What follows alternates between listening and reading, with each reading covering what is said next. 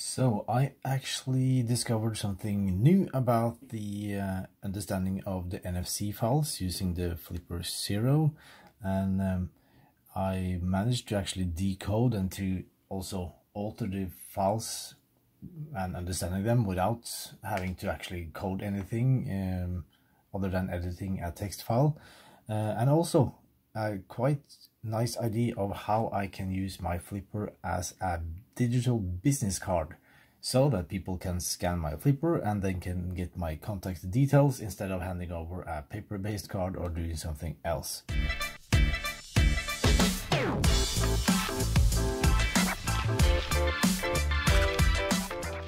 Here my phone shows a couple of apps which are great tools for working with RFID or NFC cards and tags. Two of them that we will use today is the Tag Info from NXP and also a tool called NFC Tools. That is an app made by someone called WAK Dev.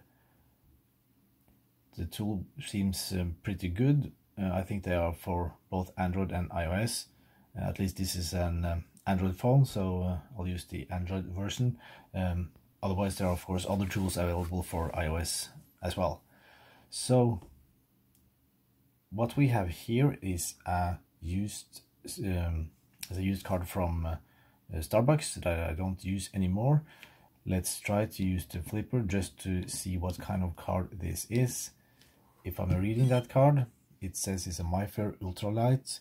It gives the unique identifier, the UID, and not very much more actually. We have some data, but it also said that it's a password and it has read 41 pages and so on.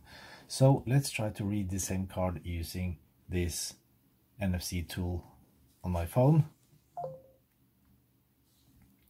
It gives actually a bit more information about the card. So what we can do is to go into the menu and we can actually format the memory. So let's do that. Now it should be quite clean. We can also, just to be sure, erase all the information on this card. And here we are. Now I have a very empty and clean card that I can mess around with. So the first thing we can do is to write something to this card. And this tool is quite neat because it's got a lot of options for what information to write to the card. So in this example, I'll just experiment a bit more like I did on my previous video about the NFC files by adding a URL to this card. So instead of going to this page, let's just go into my favorite one, the nasa.gov.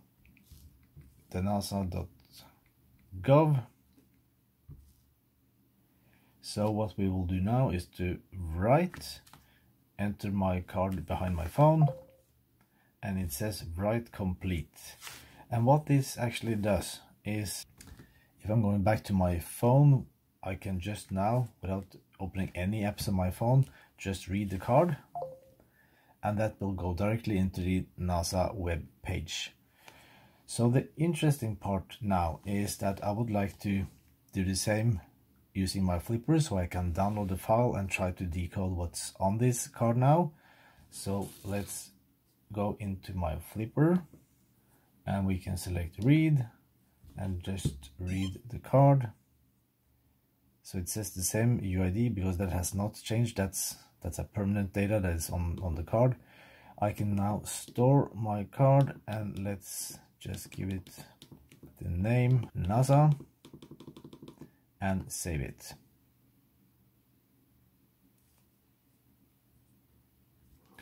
And what we can do now is to actually open this file that I now have on my Flipper.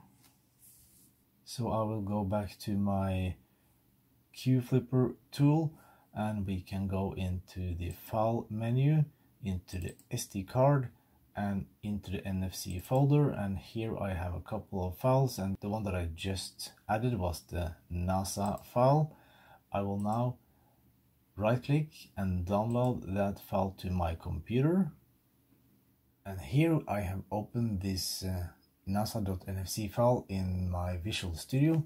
So here we can see some data that it says it's a Flipper NFC device and so on. And here I'm kind of stuck with the same problem I had in my previous video as well, that I'm not really capable of understanding all these data, but I have gained some more information and knowledge, so I know that okay, these sectors and pages are actually, of course, as I can see in hex, but I didn't know exactly the syntax.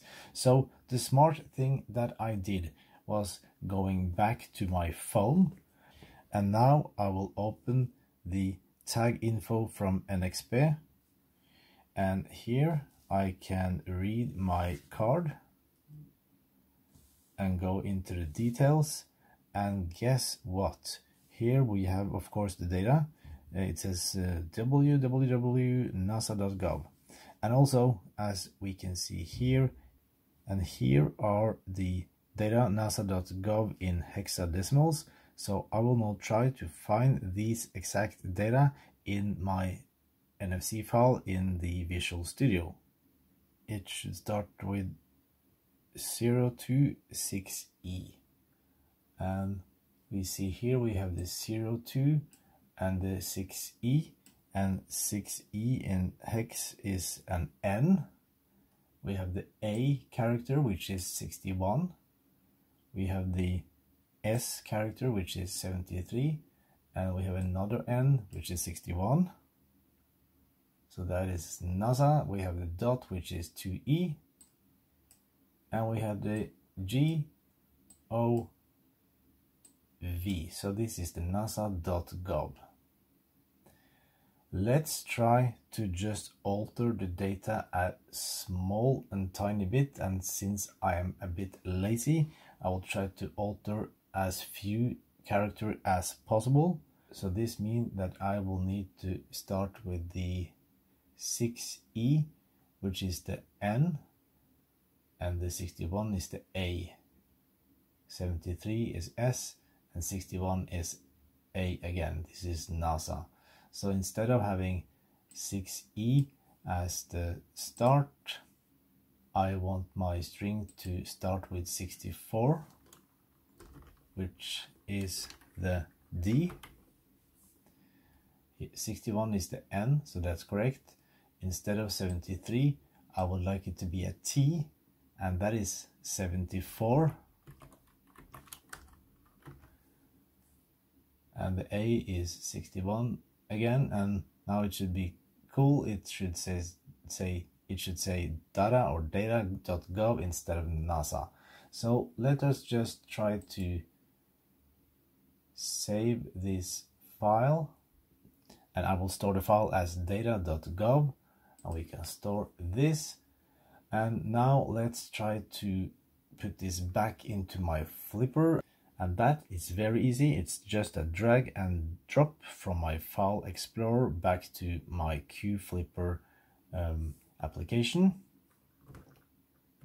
So here I'm dragging it, putting it into my Flipper, and here we see data.gov. So opening the NFC folder and the saved folder on my Flipper, here I have the new file called data.gov. I will emulate that file. Now let's just flip it around so I can tap my phone on the back side of my Flipper. And guess what? It was a successful read. Here I managed to open the data.gov, and the only thing we did was to alter the file in my Visual Studio, just understanding where to enter the data and just understanding what bits and bytes to adjust.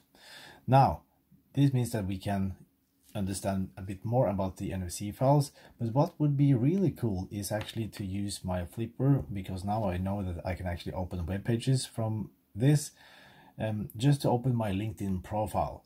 So let's use maybe not mine, but maybe another person's profile.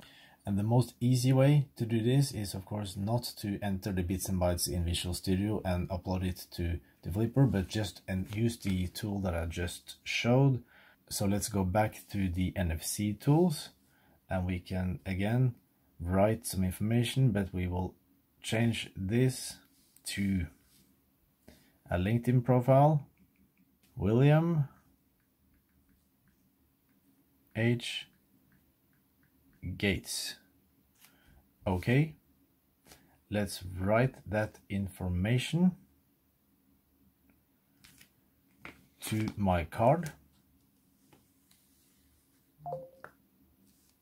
Okay, of course, what I would like to do is to write that information directly from my phone to my flipper.